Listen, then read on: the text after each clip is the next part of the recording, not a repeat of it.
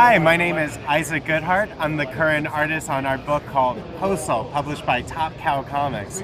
In Postal, we open on a city full of criminals where a crime has not been committed for over 20 years. This is a new start for everybody involved. The town is rattled when they find the body. It's the first murder in the 20 years, and the only person that can solve it is Mark, who is an autistic mailman. He sees the clues that nobody else picks up on. And from there, there's intrigue and mystery and murder and action and adventure. So pick up Postal in comic stores now.